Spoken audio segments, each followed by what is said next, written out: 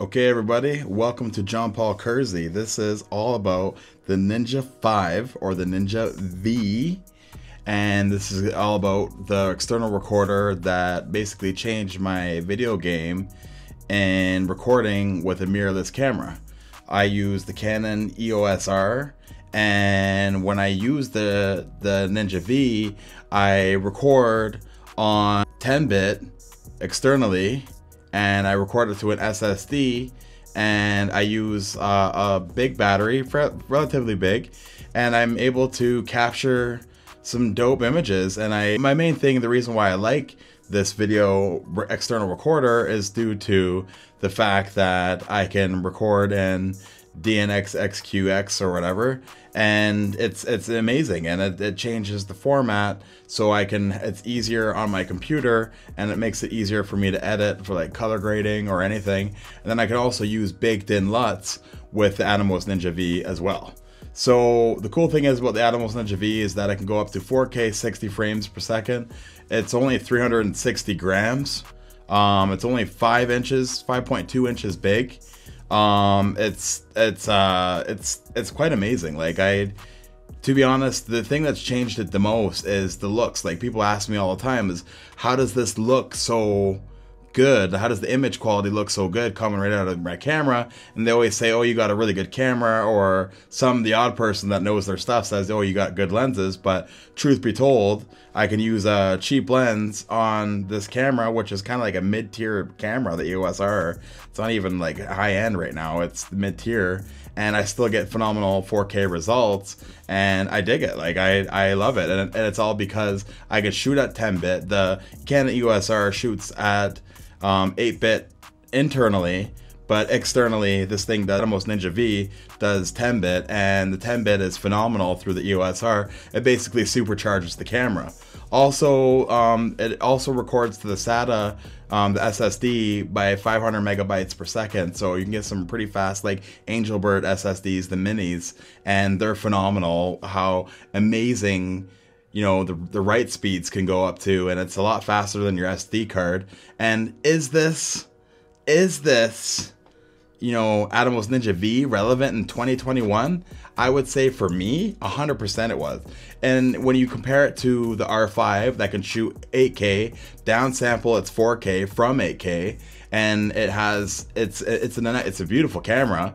But you also have the R6, which is somewhat similar in frame rates and stuff as the EOS R, just a little bit better. I think they have 120 frame rates in 1080, and then 60 frame rates in 4K. So that's a good camera too. But for a video camera, I find the Canon EOS R still valuable, and it's perfect for me in 2021 because not only is the Canon EOS R pretty cheap, but another thing is, like, it's more affordable than it has been prior to this. And not only that, you can pick up an external recorder like the Atomos Ninja V, and you get phenomenal results with, you know, basically budgetary income, and you can still get good results without spending tons of money. I've seen people on YouTube, I've seen people in the real world with real world experience pair the EOS R with a C200, and the C200 is a pretty expensive camera, so, you know, they use it as their B camera, and I use it as my A camera because I get phenomenal results. I like the 10-bit that comes out of this paired with my Canon EOS R. I think it's amazing. And yeah, like, the Atomos Ninja V is hands down one of my favorite things. That kind of, to buy it, I was really hesitant because not only do you have to buy the recorder itself, which is kind of pricey, but then you got to buy the SSDs, then you got to buy the caddies, then you got to buy the caddies for the SSDs, then you got to buy the batteries.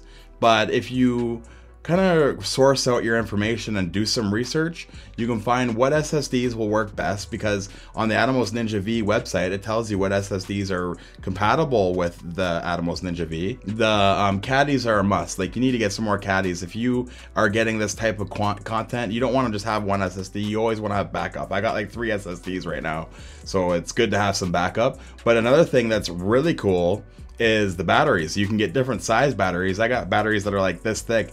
I demonstrated it in some of my B-roll, but those batteries are handy. Like, they last for about, I would say, like, literally like an hour and a half, 2 hours long, and that external recorder is awesome. But not only is external recorder good to get 10-bit and baked in beautiful DNxHQ QX image to get a beautiful image right out of camera, and then you can also put in your LUTs and stuff to see what it looks like and run your LUTs like it through a live stream. But also it's good for someone that's trying to pull focus with your camera. If you're getting in like heavy hardcore video gigs, like you were doing, let's say like a rap video or a rock video for some musician or a band or something, you can get someone pulling focus holding your Atomos Ninja, and they can basically be pulling focus while you're sitting there recording and controlling the Canon EOS R or the Sonys or the Nikons. It just kind of like supercharges that camera, and I hands down, I'm so happy with it. I think in 2021 it is still relevant, it is still worth every penny, and I would cop another EOS R and another Atomos Ninja V for a backup and have two cameras that look exactly the same. And is that on my to-do list? Most likely it is. But anyway, so basically I was just kind of going over some facts about how this is kind of good and why it's still good. You know, you can get other external recorders, but I feel that with all the firmware updates and everything constantly coming out, it makes it a valuable piece of equipment to keep getting and to have either one or some. I've seen some people that have like 2 or 3 of these guys when they have multiple cameras, and it's like the image quality out of it is phenomenal. Not only if, let's say you have a Sony and you only have a back LED screen, you can flip it around and have a front facing LED screen, and it's, you know, it's 5.2 inches big, so it's relatively big enough to see the quality from your video and see what's in focus, as focus peaking and all that stuff. And I'm pretty sure there's numerous of videos that you can watch on YouTube that kind of demonstrate the capabilities of the Atomos Ninja V. But mainly I feel this external recorder is still very relevant, and it's awesome. Like, it's for the price that you get. Yes, it's kind of expensive for someone that's just starting out, but someone that's kind of invested already, it makes sense, because there's, you know, there's HD recorders that are really expensive. There's all sorts of different types of recorders, like external recorders that get pretty expensive. And this one is really a valuable option for the bang for the buck and everything. But just keep in mind that you have to buy accessories that's gonna add up over time. But if you're using it and shooting video all the time, then it makes sense. Like me, I got an HDMI cord that I got off Amazon for like 20 bucks. And I got another one that fits into the HDMI cord, like a kind of like a linkage cord. And basically, you know, you can source out your information and get good deals on everything that requires for the Atomos Ninja V, and you can get good deals on basically everything, and it makes it worth its while. And I feel that it's a valuable option in 2021. If they came out with a new one, would I get the new one? Probably not, because I think the next iteration will probably go up to 4K 120 is what I'm assuming, because of the A7S III that just came out. And I'm pretty sure the new one might have like a 4K like screen, external recorder screen. This one's only 1080, but it can record up to 4K 60 frame rates per second. So it's totally an awesome option. And if it comes out, if they come out with a newer version, I'm gonna keep using this because the price will go down. And I already got a bunch of caddies, I already got a ton of batteries. So I'm basically gonna come out. I'm gonna just get another one of these and get another Canon EOS R for my B cam, and it's gonna be awesome. So is this worth it? 100%.